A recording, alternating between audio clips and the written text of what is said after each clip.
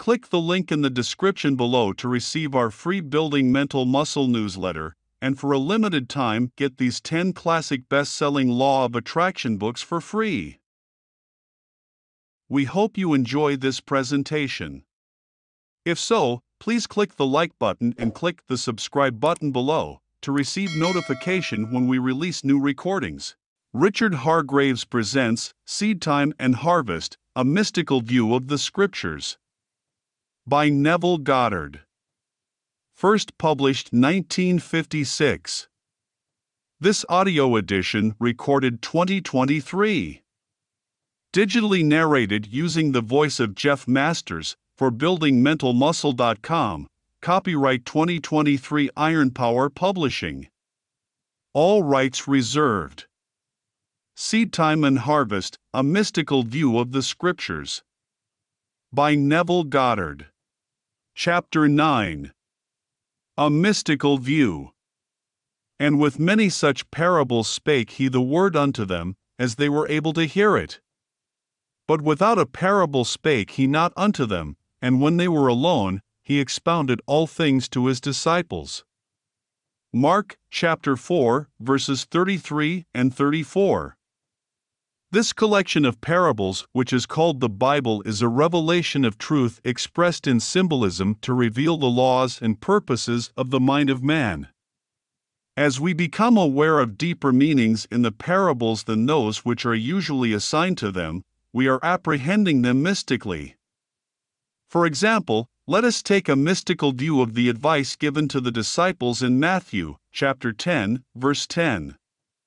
We read that as the disciples were ready to teach and practice the great laws of mind which had been revealed to them, they were told not to provide shoes for the journey.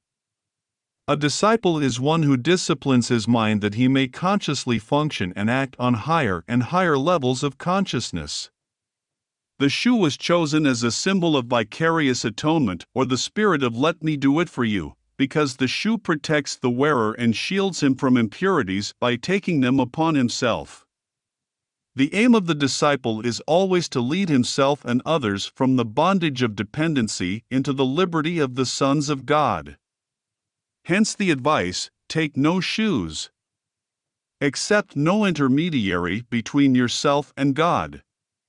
Turn from all who would offer to do for you what you should do, and could do far better yourself. Earth's crammed with heaven, and every common bush afire with God, but only he who sees takes off his shoes. Elizabeth Barrett Browning.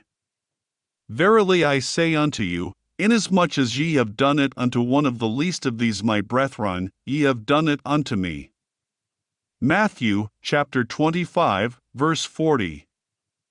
Every time you exercise your imagination on behalf of another, be it good, bad, or indifferent, you have literally done that to Christ, for Christ is awakened human imagination.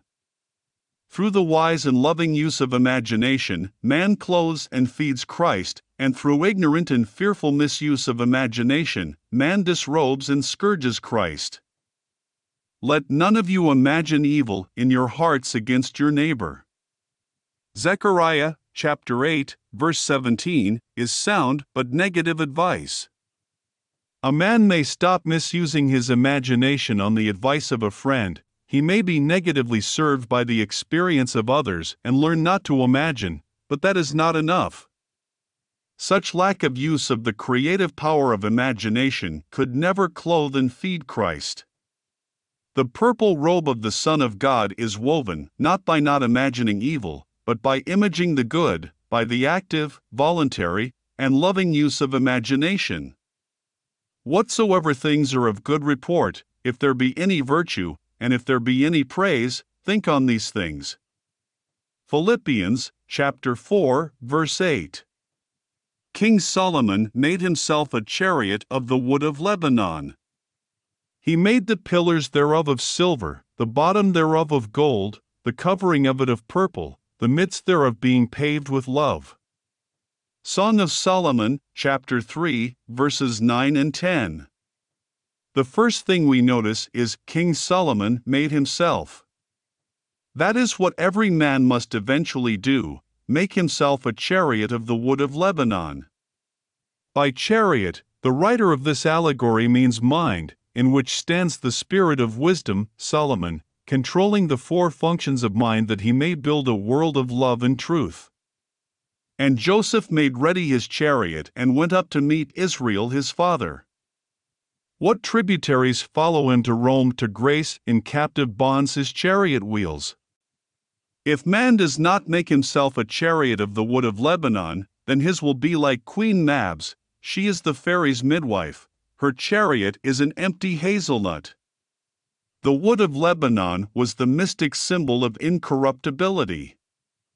To a mystic, it is obvious what King Solomon made himself. Silver typified knowledge, gold symbolized wisdom, and purple clothed or covered the incorruptible mind with the red of love and the blue of truth. And they clothed him with purple. Mark, chapter 15, verse 17. Incarnate, incorruptible fourfold wisdom, clothed in purple, love and truth, the purpose of man's experience on earth.